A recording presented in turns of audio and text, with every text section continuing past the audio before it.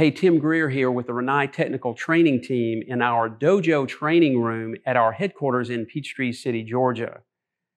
You know, diagnostic codes 11 and 12 are by far two of the more common codes we see with our tankless water heaters.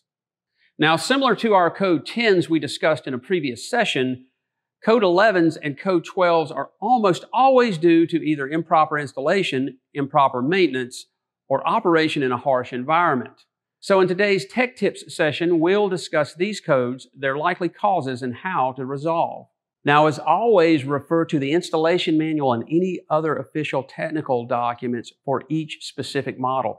And if you're not qualified to work on this type of equipment, please call someone who is. So codes 11 and 12 are actually very similar, so we troubleshoot them similarly as well. A code 11 indicates the PC board sent a spark into the burner, but the flame rod never actually detected that flame, while a code 12 indicates that flame was detected by the flame rod, at least momentarily, and now it's gone.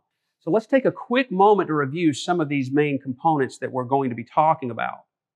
This is the igniter. A voltage is generated at this module to create a spark in the burner. Be careful with this. If you're qualified to do so and have the proper safety gear, you can remove this and verify the spark is there. But this component rarely fails.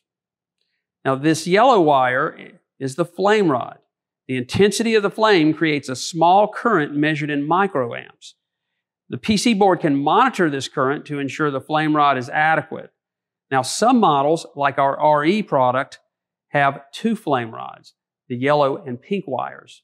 So 11s and 12s have to do with the quality of the flame. So what do we need for flame? Well, we need oxygen or air, we need adequate fuel, and we need a spark or a heat source to generate the flame.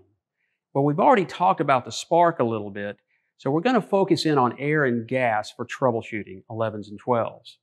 Do you have adequate gas? Has a gas valve been turned off? If you're using propane, is your LP tank empty? Has your gas provider turned off the gas at the meter? Now, each appliance is set for operation specifically for natural gas or liquid propane. Ensure you're using the correct gas type. Now, if it's a newer install getting 11s or 12s, we want to make sure the gas line has been sized properly. Unfortunately, we see this a little more than we'd like to. NFPA 54 in the US and CSA B149.1 in Canada dictate gas line sizing for proper gas supply. Now, if this isn't correct, the water heater could be starving for gas. In fact, you could have enough gas to operate smaller fixtures, but when you're running multiple fixtures, especially larger fixtures, you could see those 11s and 12s. Now, if you'd like to learn more, Rinnai has a self-paced course overviewing gas line sizing based on NFPA 54's longest length method. Now, occasionally you may need to ensure your flame rod or flame rods are clean. Now, you can do this by removing this plate, but if you do remove this plate, you will have to replace this gasket. So you need to make sure you have one on hand to make sure it's the right part as well. Now, remember, you have to clean a flame rod very delicately with something non-abrasive.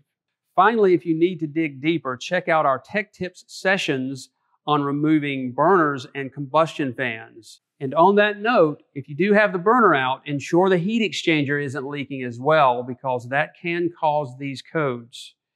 Now, if you need any additional support, remember you can always contact Rinnai's call center. Thank you.